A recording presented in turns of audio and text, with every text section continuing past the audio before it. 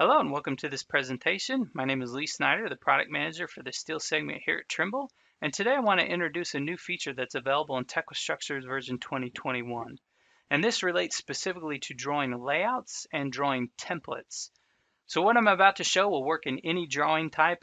In this example, I'm going to show how this works in GA drawings. So you can see that my drawing view is quite full. I have some details. I have a symbol here that's placed on the drawing. I have some notes down here, and I'm starting to run out of room.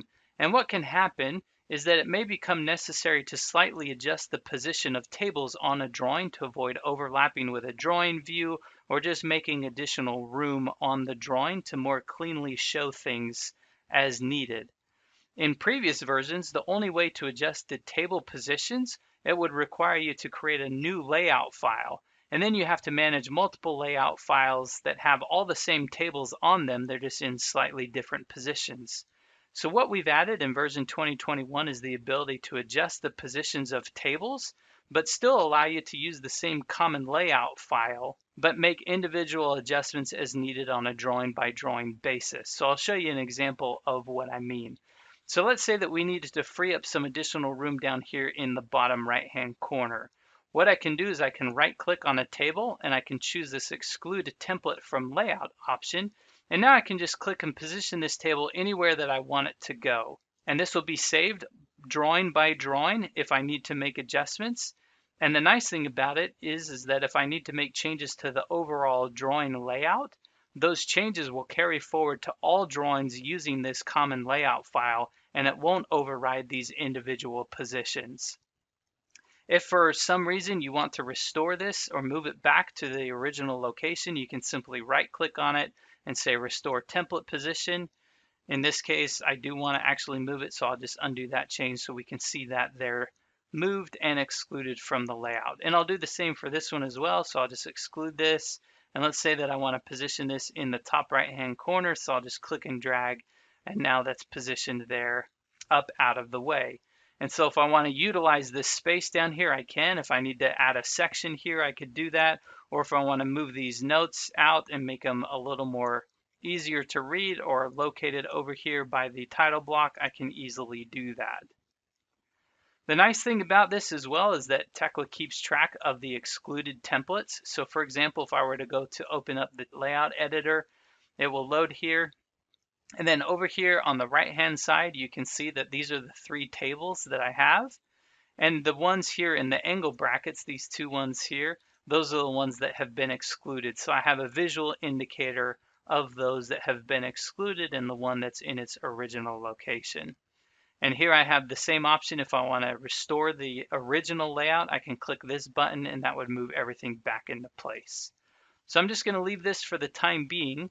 And now we're going to go to another drawing. So I'll go ahead and save these changes first. That will then save the table locations on this drawing. I'll open up another general arrangement drawing that's using the same table layout. So let me expand this and we'll take a look down here in the bottom right-hand corner. So these are the three tables that I've been using.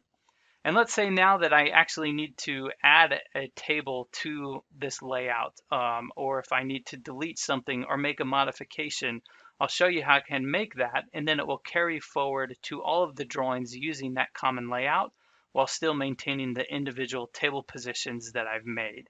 So let's right click on this and go to Open Layout Editor.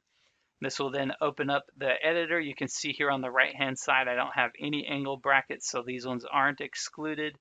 And let's go up here and add a table, and I'll just scroll down and say that we want to add this table here.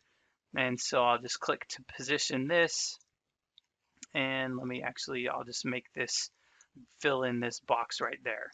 All right. So now I've gone through and added in a new table to my layout, and now I want to save these and have these carried forward to all drawings that are using this same layout. So I'll go to close the layout editor. I have the option to save or discard, so I'll choose save.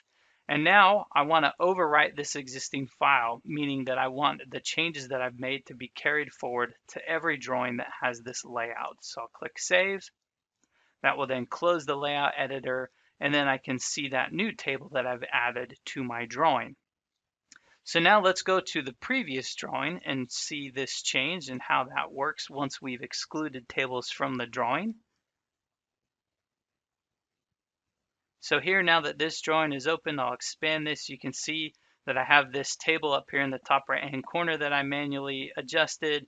I have my revision on top of the title block, and now you can see this new table that was carried forward as well. So this is a really nice feature. It allows you to use a common layout while adjusting the individual table locations on a drawing by drawing basis if needed, depending upon the scrubbing process and the requirements that are needed there. So as mentioned, this is available in Tekla Structures version 2021.